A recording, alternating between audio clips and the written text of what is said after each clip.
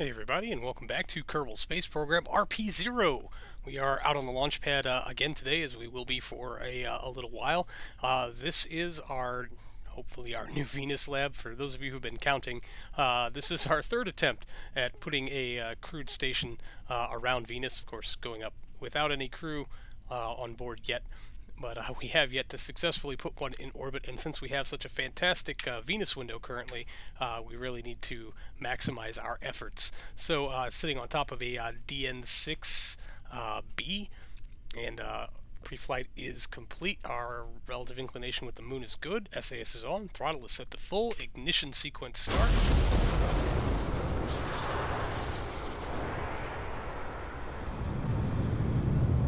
Solid light on all engines, clamps off.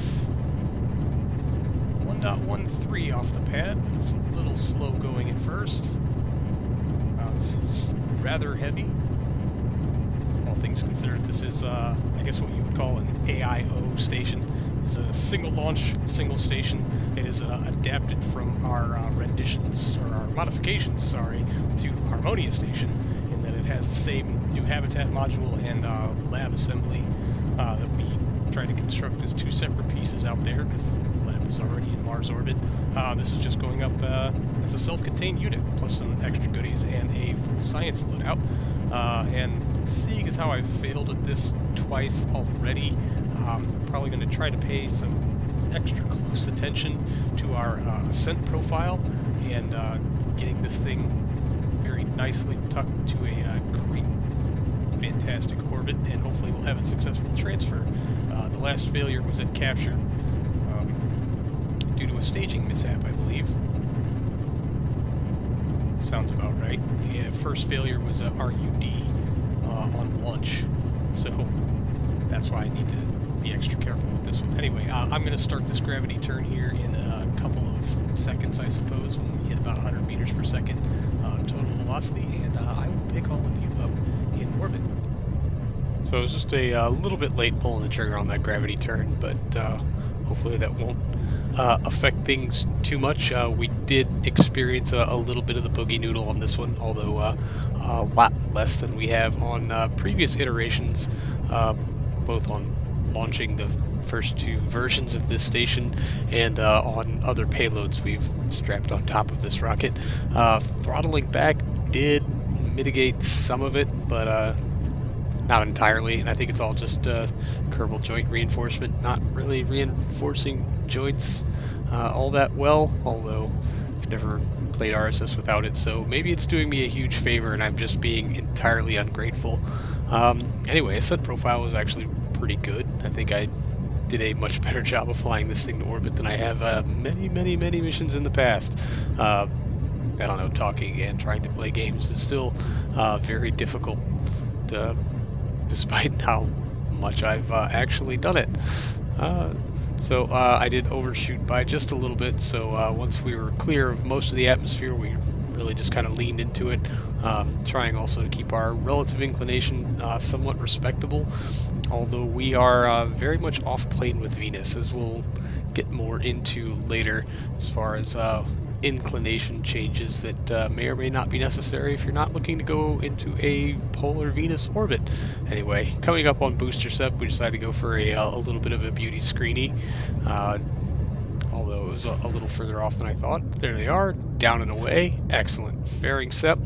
They are also clear and away, so we can go ahead and boot our solar panels and our comms. Now, I spent a good long while here looking around for the short-range comms, and couldn't find them. I know I tucked them in there somewhere on the station core to where they were kind of out of the way, but I couldn't find them, and then I remembered, oh, I set up a boot action group, which retracted the solar panels, so I had to redo that, although I generally hit or activate on the comm stuff instead of toggle, so I'm hoping all of those are still turned on and activated. The long-range comms are still unfolded.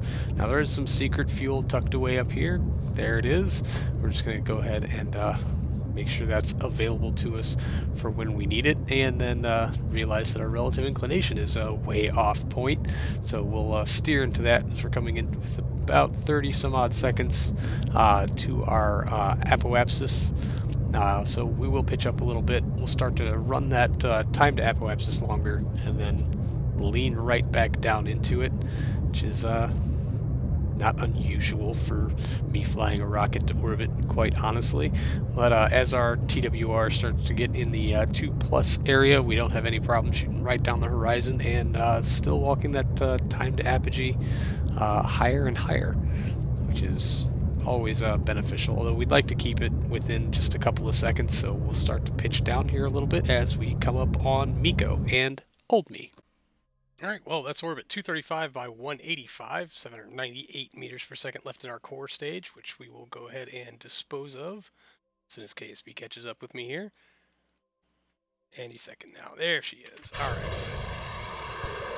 And make sure throttle is set to 0. Activate our HG3 on our B upper stage. 4,200 meters per second here, so hopefully we can carry a little bit of this with us to Venus to help with capture. That will be propulsive, as you can see the ELE upper stage taken from our Harmonia mission. Up there also, there's just a little bit of reconfiguring to make things mesh well, but comms are all set up. Everything here is pretty much looking good, other than I got that alignment way wrong. It's interesting. Did I redo that? That's just sloppy work. Oops. My bad. Alright, let's get out to the map view and get our node plotted and get things figured out here. Venus set as target. Goodbye rendezvous planner. Hello maneuver planner. And we're going to create node as soon as possible. Create node. 3,400 meters per second doesn't quite give us an encounter. It did this to me last time also. We'll just trim a little bit. Really? Oh yeah, we need more burn. Bonk. There she is. And I'm just going to dial this in real quick. Not that it matters a whole lot, because I'm going to mess it up anyway, but it does help. It doesn't. It doesn't actually help, not even a little bit. So this is what I meant when I mentioned being off-plane with Venus before, is that it's going to be very hard to put this in as close to an equatorial orbit as I would like, straight from ejection. We will be looking at a mid-course correction at some point, but we were able to get in relatively close, although I did spend a whole lot of time playing with this node. But I think we're getting closer, so here's Old Me. Alright, we're going to go for that for right now. It does look like we're going to need a mid-course correction to get this on a more equatorial plane. Where are you going, fellas? 17 minutes until our ejection burn. Estimated burn of 2 minutes. Sure. I believe that. And I don't quite know why our station thrusters are firing. That should not be a thing. I thought I locked all of that fuel. Yeah, well, maybe it's getting transferred fuel. We'll probably have to deal with that a little later. No big deal. Get ourselves dialed in here. And then cheaty time warp. And we're going to get ourselves out to about the 10-minute mark. Or, I'm sorry. The burn will take about 5 or 10 minutes total, so we'll just get down here to about the 5-minute mark, and then get this burn underway. Oop, overshot by just a little. Hopefully that won't be a huge problem. Let's bring up our engine info here. Put away Mech Jeb, start to ullage. Tell flight computer to hold maneuver node.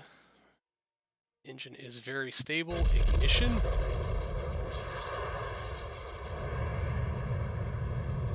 Solid light.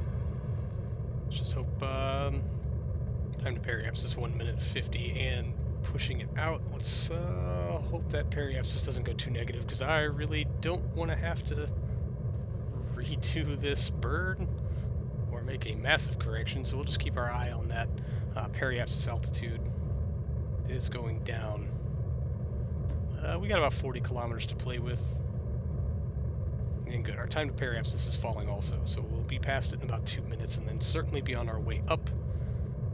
We'll just have to see how far down that gets nudged.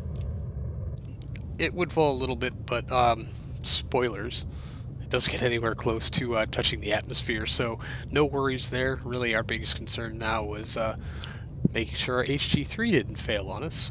It's been an extraordinarily reliable engine for the, 30 years it's been in service in basic iterations, so I'd say really that's not a huge problem, but we would like it to have some life left in it when we go to propulsively capture at Venus. Of course, it will not be doing the entire burn. That's what that little stage with our experimental engine is there for, which has something like 31 or 3200 meters per second all on its own. Maybe was it 34? I can't even remember. I could just rewind and look, but I honestly can't even be bothered. And yes, if you're watching the screen, Venus is just below the horizon on Earth. We do have quite a nice view of many of the planets currently, which is outstanding. Very pleasant to look at. At least it gave me something to do while running through this burn. I did try some physics warp at some point. Not the greatest idea. We did get some exceptional boogieing going on, but thankfully nothing that was too fatal. No RUD. No loss of our third attempt to put a station around Venus in 6 years. So this entire project has been falling quite a bit behind the rated schedule. I was hoping to have it crewed and maybe even the first crew on their way home by 1990, but it looks like we will not have crew on board here until 91 or 92 at the earliest, perhaps. So it's not that we're going to write it up as a failure, but we haven't taken the contract yet for a crewed Venus flyby either. So we're not out any money, but we certainly aren't generating any of it either, which is why I thought the last episode was such a fantastic idea, because that shuttle crew is actually going to stay in orbit for 11 days, something like that, so that we can get a 3 Kerbal to low Earth orbit contract, and that'll put about 600 grand in our pocket, which would be extraordinarily nice to have. And so just checking, I did see a blip on the telemetry, which gave me cause to shut the engine down. We were nowhere near Venus, so thankfully we have 5 ignitions on this HG3. We'll just light it up one more time, and then let that periapsis fall to someplace where it's actually going to encounter Venus. There it is. Way outside of what we would have liked it to be. And here's the part where I play with a million nodes, although it won't really let me set one where I want, and it also won't give me ascending or descending node icons. So I don't actually know where I need to be in order to correct this the best, but I do know that I would like to be along a plane with this resupply pod that has been sitting here for almost a half decade, getting unbelievably stale, although I think we've made some huge leaps and bounds in storable foods that resist staleness. So yeah, hopefully it'll be just fine. I don't know. There's probably some 11-year-old supplies still on board Harmonia, and they're eating those just fine, because they get to be around Mars. So hopefully our Venus crew will be equally forgiving. Anyway, many attempts here to get this in line were just not quite adding up. So I left the node as a marker. We'll set the alarm, give it 35 minutes of headway, and then come back to it for a proper course correction that will be replotted later. So anyway, that's going to do it for this episode, everyone. Thank you so much for hanging out. I really do appreciate it, and I will see all of you in the next one. So until then, see you later.